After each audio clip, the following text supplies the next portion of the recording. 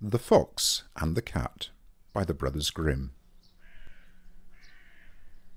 It happened that the cat met the fox in a forest, and she thought to herself, "He is clever and full of experience, and much esteemed in the world."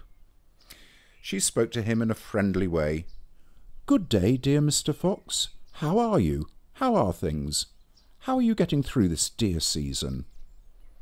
The fox, full of all kinds of arrogance, looked at the cat from head to tail, and for a long time did not know whether he would give any answer or not.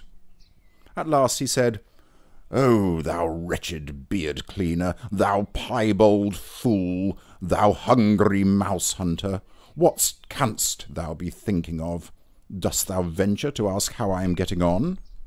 What hast thou learnt? How many arts dost thou understand?" "I understand but one," replied the cat modestly. "What art is that?" asked the fox. "When the hounds are following me, I can spring into a tree and save myself." "Is that all?" said the fox. "I am master of 100 arts, and have into the bargain a sackful of cunning. Thou makest me sorry for thee.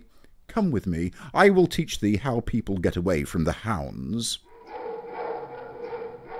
Just then came a hunter with 4 dogs.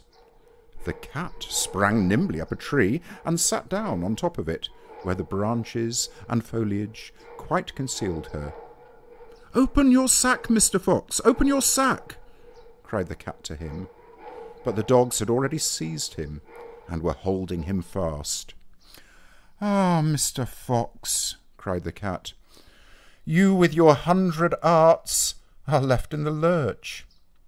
Had you been able to climb like me, you would not have lost your life."